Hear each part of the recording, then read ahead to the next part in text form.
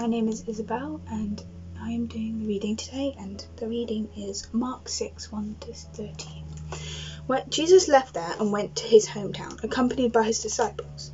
When the Sabbath came, he began to teach in the synagogue, and many who heard him were amazed.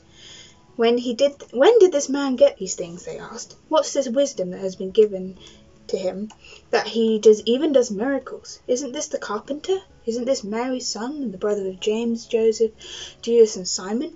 Aren't his sisters here with us? And they took offense at him. Jesus said to them, Only in his hometown, among his relatives, and in his own house is a prophet without honor. He could not do any miracles there, except lay hands on a few sick people and heal them. And he was amazed at their lack of faith. Then Jesus went round teaching from village to village, calling the 12 to him. He sent them out, 2 by 2, gave them authority over evil spirits.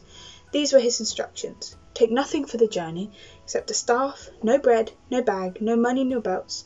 Wear sandals, but not an extra tunic. Whenever you enter a house, stay there until you leave that town. And if any place will not welcome you or listen to you, shake the dust off your feet when you leave as a testimony against them. Then they went out and preached that people should repent. They drove out many demons and anointed many sick people with oil and healed them. And today's question is, where and who is God sending you out to journey and to spend time with? Thanks.